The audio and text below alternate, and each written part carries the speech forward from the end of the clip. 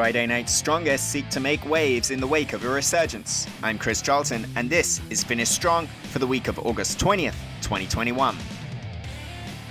The immense event that was resurgence in the jam-packed and sold-out torch at LA Coliseum gave way to a new era on NJPW Strong this week, and that meant plenty of competitors looking to make brand new statements. That included Alex Coughlin, who continued his Open Challenge match series tonight against Matt Morris. Morris made his NJPW debut at Resurgence as an announcer, but the Drama King is just as effective in the ring, and that's what he sought to show on Friday night. Yet it was Coughlin with the lion's share of the match. A heavy tackle starting off his offense, and unreal power saw him pop the hips and fling Morris across the ring with a front suplex, followed by a delayed vertical for 2. Morris finally created some space and hit a back elbow and a lariat to put Coughlin to the floor, where he was caught with a cannibal tope.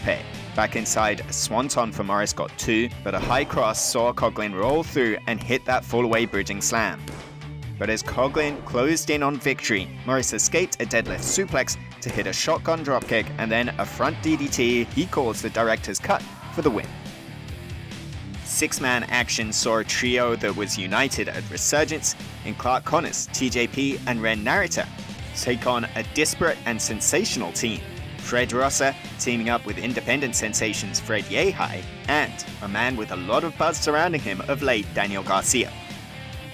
TJP started with Garcia and maneuvered him into a Cobra twist to bring Connors inside, but Garcia fired back with chops, and that allowed Yehai and Rosser to set to work.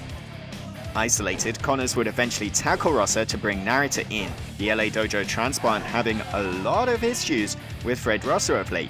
Narita cornered the Sunshine Superman until eventually a slam from Rosser allowed Yehai to get the tag.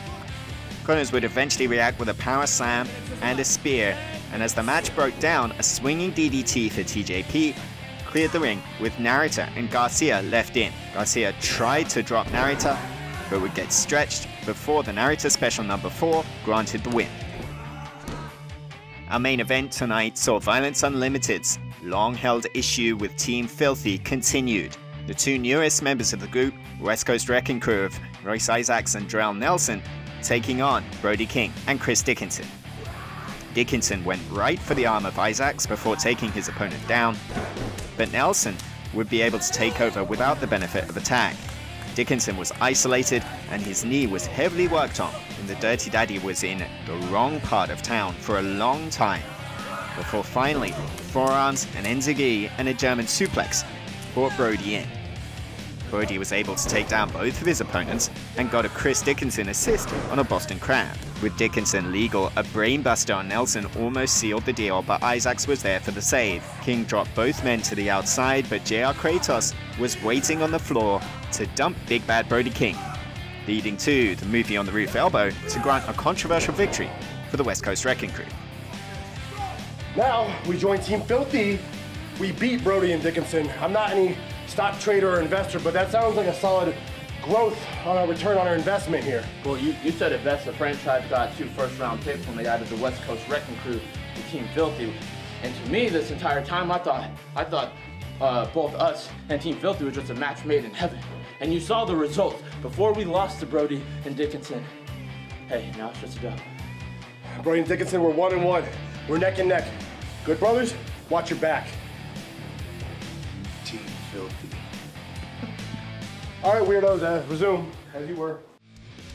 Certainly Team Filthy and Violence Unlimited issues are not done as we start the countdown towards Fighting Spirit Unleashed on Strong, and Leo Rush challenging Filthy Tom Lawler for the Strong Openweight Championship. That coming up in the next few weeks. Meanwhile, as a hot crowd has already experienced at Thunder Studios in Long Beach, you can be a part of the best hour of pure professional wrestling on the planet.